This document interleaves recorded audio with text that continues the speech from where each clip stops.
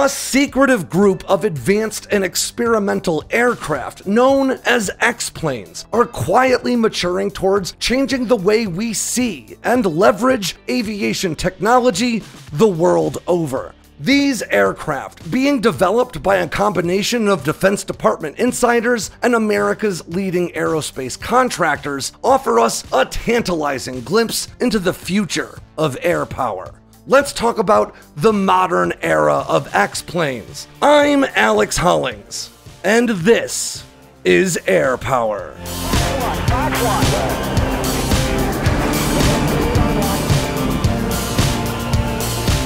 X-planes have been a part of American aviation for 77 years now, dating back to the very first experimental aircraft ever to be given the moniker, 1946's Bell X-1. The rocket-powered X-1 predates the establishment of the Air Force, originally flying under the banners of the U.S. Army Air Force and the National Advisory Committee for Aeronautics, or NACA. An X-1 named Glamorous Glennis would go on to become the first crewed aircraft to achieve supersonic flight in October of 1947, with flying ace Chuck Yeager at the stick. 20 years later, another rocket-powered X-plane, this time piloted by William Pete Knight, would set yet another groundbreaking speed record, this time one that still stands today, when his X-15 broached the notional hypersonic barrier, screaming across the sky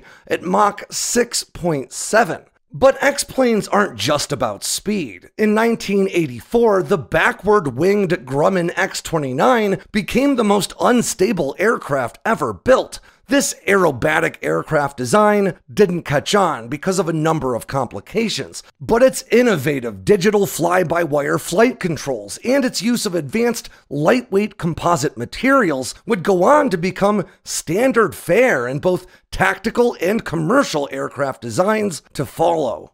Then in 2013, Northrop Grumman's X-47B became the first pilotless tactical aircraft to perform both takeoffs and landings aboard an aircraft carrier. 2 years later, it made history again by participating in the first ever autonomous aerial refueling. These capabilities, of course, are now the backbone of the U.S. Navy's MQ-25 Stingray program, an uncrewed drone refueler designed specifically for carrier operations. With more than 72 aircraft given the X-plane designation over the years, America's experimental aircraft programs have become renowned, not just for their groundbreaking firsts, but for their ability to bring new technologies, materials, production methodologies, and even aviation concepts to fruition, many of which go on to become foundational aspects of aerospace development in the years that follow. And armed with that understanding, it's tough not to get a little bit excited when we look at the X-planes in development today. Because in a real way, it's like peering through the looking glass at what aviation technology very likely will become in the years ahead. So let's run through 4 X-planes in active development as we speak, as well as their intended outcomes and what implications they may have for aviation in general, and of course, air power in particular.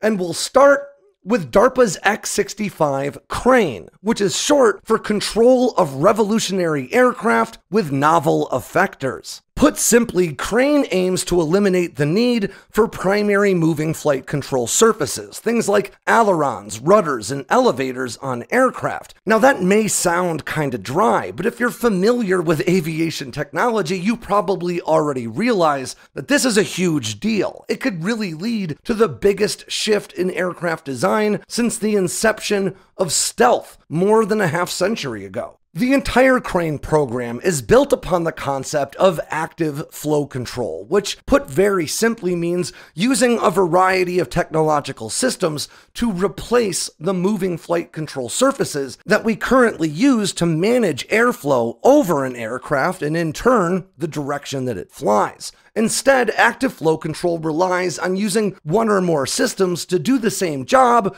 without any real exposed moving parts. Now, there is more than one approach to skinning the active flow control cat, but Crane's approach seems to be routing puffs of air from the aircraft's jet engines through specific nozzles all over its fuselage to alter its trajectory in flight. And this concept was explained in depth in the American Institute of Aeronautics and Astronautics academic journal. But there are other approaches to the same premise, like a concept published in the Journal of Applied Physics that calls for using an array of electrodes on the skin of the aircraft. These electrodes would produce an electrical discharge at very specific intervals and locations to quickly heat up the nearby air, thus changing its density and how it affects the aircraft passing through it. Now, regardless of how it's ultimately done, eliminating control surfaces in an aircraft would be a boon for stealth technology, but for hypersonics as well.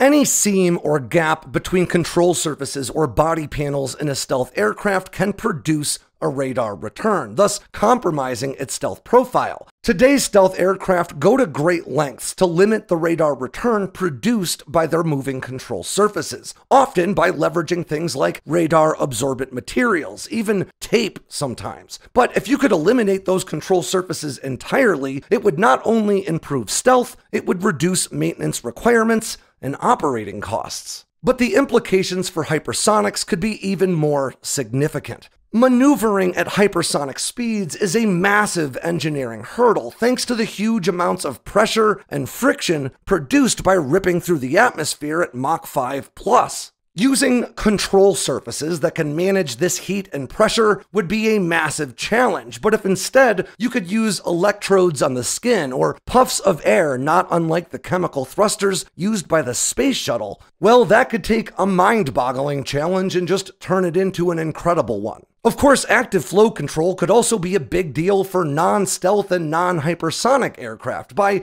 dramatically reducing the weight by eliminating all the systems required to manage flight control surfaces.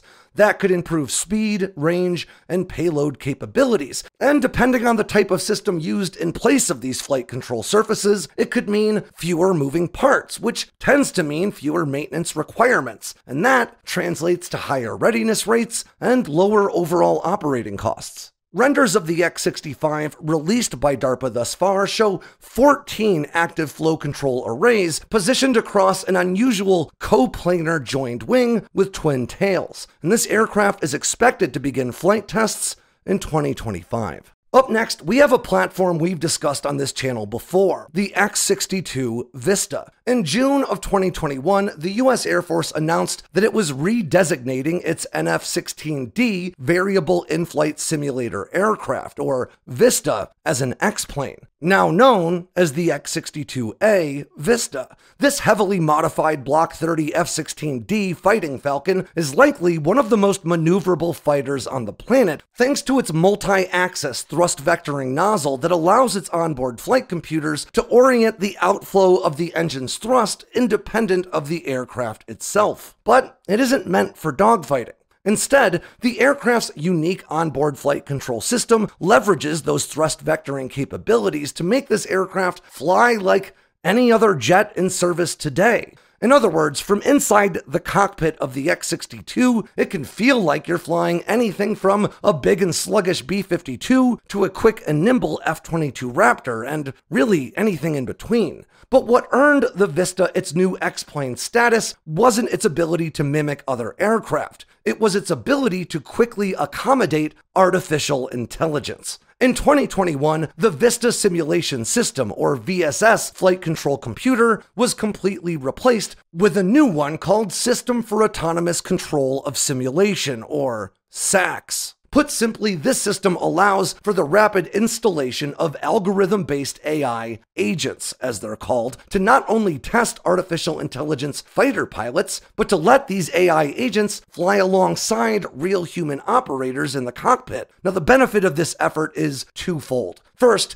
it's to provide a variety of artificial intelligence systems with real-world flight experience, learning directly from genuine fighter pilots. And second, it's to help the Air Force learn how to develop trust between human pilots and their AI-enabled co-pilots and wingmen. In February of this year, the Air Force announced that its X-62 VISTA had not only been flying under AI control, but had successfully completed a series of air combat exercises over a 2-week span last December. Perhaps just as importantly, the aircraft was able to quickly swap between different AI agents developed by different firms during this testing, allowing for more rapid maturation of multiple AI models. The broader AI teaming effort of the US Air Force is disconcertingly called Skyborg, and it's continuing to progress thanks to these early successes with the X-62, with the Air Force now incorporating similar AI pilot agents into 6 more F-16s that are equipped with a full suite of modern combat systems.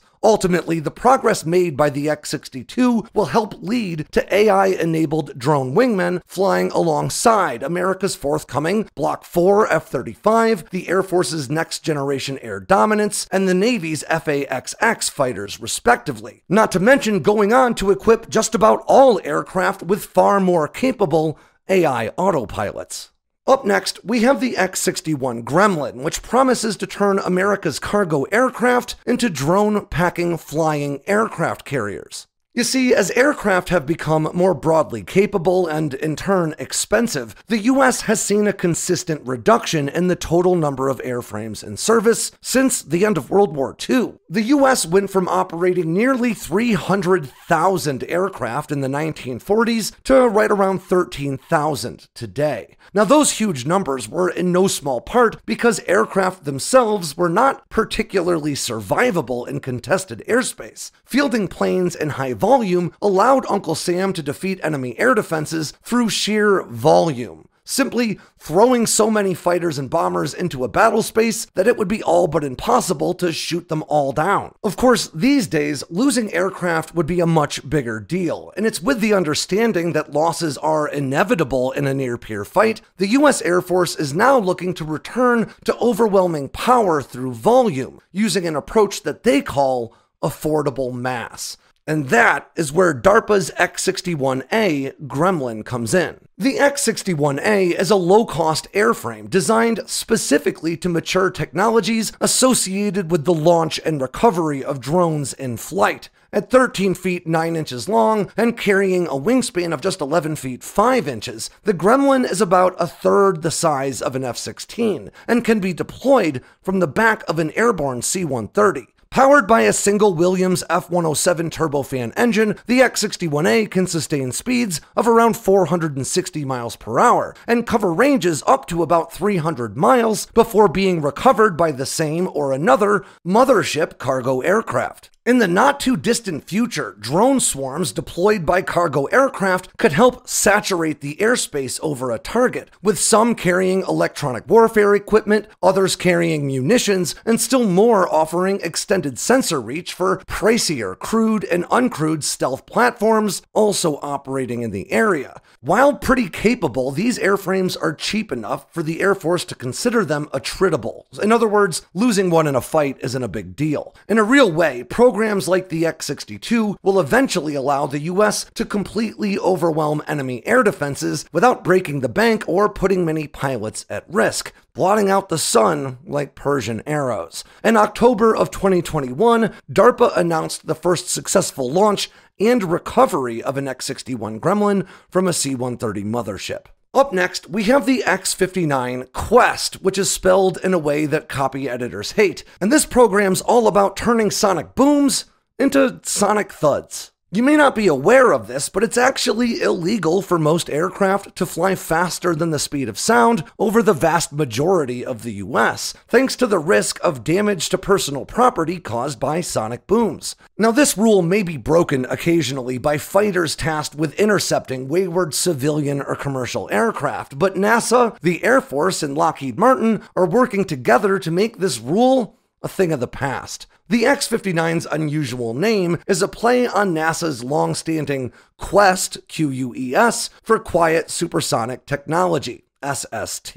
But to understand what makes the Quest special, we need to understand sonic booms. As an aircraft flies forward in the atmosphere, it creates pressure waves both ahead and behind it, not all that different from the wake created by a boat. These pressure waves travel at the speed of sound, so as an aircraft approaches that barrier, these pressure waves are compressed in front of the aircraft until they merge into a single shock wave that produces a sonic boom. Now, sonic booms sound a lot like a thunderclap to anyone down below, and the intensity and width of a sonic boom is dictated by the physical characteristics of the aircraft and how it interacts with the air it's passing through. The X-59 Quesst aims to reduce that boom to a sonic thud, making supersonic flight feasible over populated areas. If successful, the X-59 effort could result in commercial and military aircraft that can regularly exceed the speed of sound over any populated region, shortening travel times significantly. Now, the value for this is often discussed in terms of commercial travel and logistics, but the truth is this program could also have some real defense implications.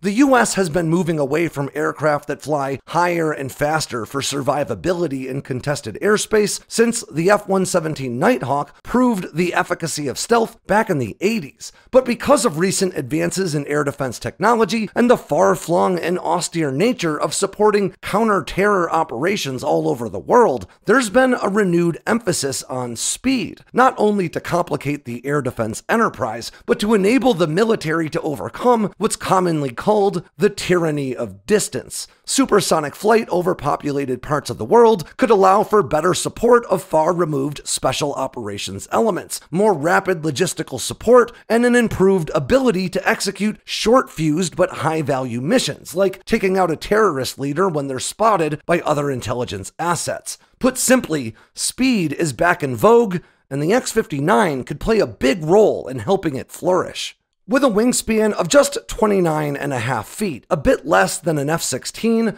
the long and slender X-59 stretches 94 feet from front to back and is powered by a single General Electric F-414 afterburning turbofan engine, similar to the ones powering today's F/A-18 Super Hornets. And that's not the only place this unusual aircraft borrowed components from off the shelf. Its cockpit, ejection seat, and canopy all come from the Northrop T-38, and its landing gear comes from the F-16. The X-59 is expected to reach a top speed of Mach 1.5 and maintain a cruising speed of around Mach 1.42, while producing very little sonic boom thanks to its elongated but narrow airframe and specially positioned canards designed to prevent shock waves from coalescing in front of the aircraft. If all goes according to plan, this X-plane will be able to breach the sound barrier while producing a thud that's only about as loud as closing your car door. The X-24 is scheduled to begin test flights over US cities to gather data about noise starting next year. Now, it's of course important to remember that not every X-plane goes on to change the game. But even when these programs don't ultimately pan out, they still often produce technological breakthroughs that can give us a glimpse of the future of aviation. They can not only show us what today's cutting-edge technology is capable of, but where the Pentagon's priorities are